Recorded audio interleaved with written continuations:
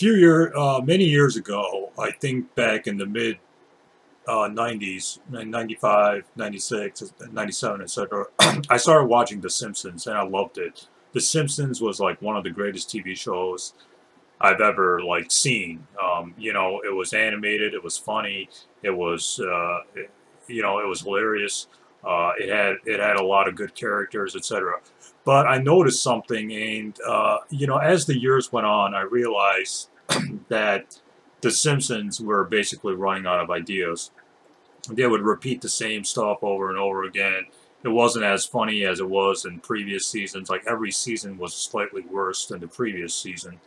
So The Simpsons just flat out ran out of ideas. They just kept going on and on and on, and pretty soon they were depending on guest stars. They were depending on stories that are episodes that really, which really didn't capture the magic, or didn't have the same originality to it as the earlier seasons, like seasons one, season two, etc. So as time went on, The Simpsons. So my point is, as time went on, The Simpsons basically ran out of ideas, and at this point, they're on, I'm guessing, season 32. And The Simpsons has basically run out of ideas. They're repeating the same stuff, and now the accusations are going on is that The Simpsons is actually copying off people like, or shows like Family Guy, South Park, etc., etc. So basically, The Simpsons. My point in all this is that The Simpsons has basically run out of ideas at this point. The originality to it is gone. So It seems like the same issue is going on with David Wood.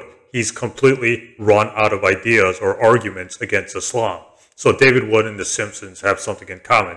They're both out of ideas. They both basically ran out of ideas, so they're repeating same old ideas, or David Wood is repeating same old arguments against Islam, despite these arguments being refuted over the last 10 years. So let's look at the comments, or let's look at the arguments that he made in a recent video about the Quran. Myth number 1. The Quran has been perfectly preserved.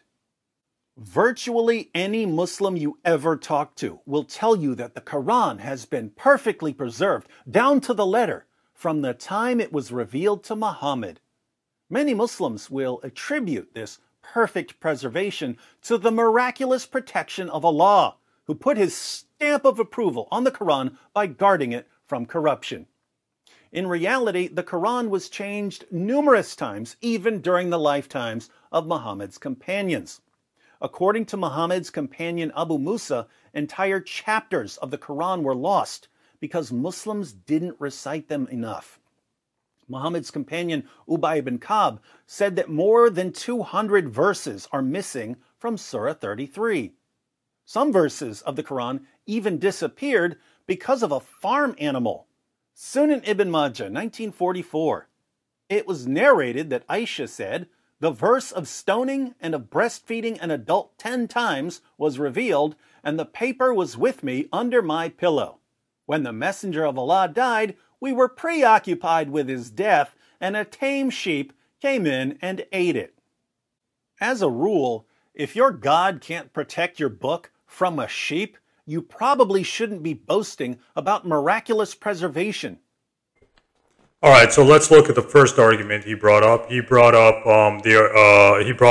something from Abu Uwaid, Kitab Fada al-Quran, about Ibn Umar.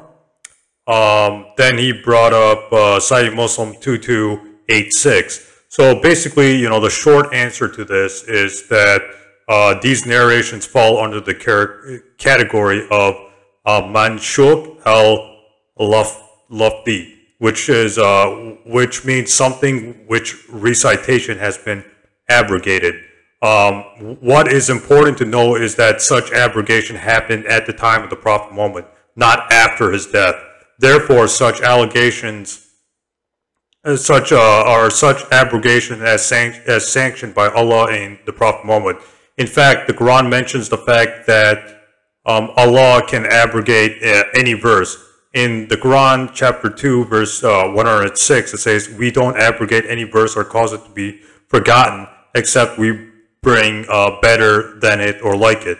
So Allah can cause any part of the Quran to be abrogated or forgotten.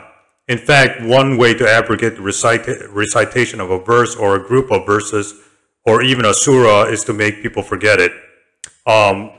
This is why Abu Musa mentioned the term forgotten twice.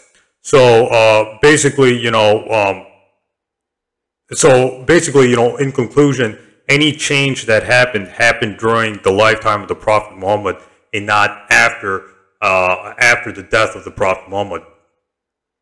In the Quran, in its final version, in the Quran after the death of the Prophet Muhammad was in its final version as Allah willed it to be preserved. So basically, if we read Tafsir al-Qurtubi, it talks about, the narration of Abu Musa in Sahih Muslim. We used to recite a surah in which we liken barakat in its length and intensity, and I was made to forget it, is a type of nasa abrogation. The third type of abrogation is when the recitation and meaning are abrogated. So basically, so no one should ever think that anything from the Quran was ever lost, since Allah promised He would preserve it. Quran chapter 15, verse 9. Also, the consensus of the companions of the Prophet Muhammad that the Quran, which we are to recite and take rulings from, is what is between the two covers of the Mus'haf without any increase or decrease. Al-Suti in his commentary in the Quran chapter 2 verse 106, so it is from the type that Allah would make people forget after they memorize and would erase from their hearts. This was during the time or during the lifetime of the Prophet Muhammad, since there is no abrogation after his death. So basically, that this whole thing, the Quran is preserved the way God intended it to be preserved. So the theory of abrogation means that verses were abrogated, or verses were canceled out or abrogated during the time of the Prophet Muhammad. So this narration found in Sahih Muslim 2286 and from Kitab Fadil al-Quran is no threat to the preservation claims of the Quran. As for the goat eating the sheep, or as for a goat eating part of the Quran, this narration is actually weak. It's not authentic. I looked into that narration, and I found that narration is not authentic according to the rulings of the Hadith, according to the scholarship of the Hadith. Let me pull up that Hadith right now, then I'll go into the scholars that say that the Hadith is weak. Just 1 second here. Let me just load. Okay, I got it. So basically, this Hadith is found in Sunan Ibn Majah, Hadith 1944. And this narration is actually da'if, or it's not authentic. This is according to Shaykh Shu'aib Arnaud, has declared this hadith as weak or not authentic in his classification of Musnad Ahmad. See Musnad Ahmad, volume 6, page 269, hadith 26359. So basically, this hadith is not authentic according to the rulings of the hadith scholars. Also see Sheikh Muhammad Taqid Usmani in Tarak Fat al-Muhim, volume 1, page 69, etc., etc. So basically, this whole hadith about a goat eating the Quran, a verse from the Quran, is false. So it looks like Father Basher David Wood, needs to go back to the mental hospital, because he just keeps repeating the same old stupid arguments over and over and over again even though these stupid arguments have already been refuted. At this point, David Wood is like the Simpsons. He's running out of ideas. Let me rephrase that. The Simpsons and David Wood have something in common. They're both out of ideas, and they're repeating the same old stuff over and over again. With David Wood, he's completely run out of our arguments or criticisms against Islam, so he's repeating stuff over and over again.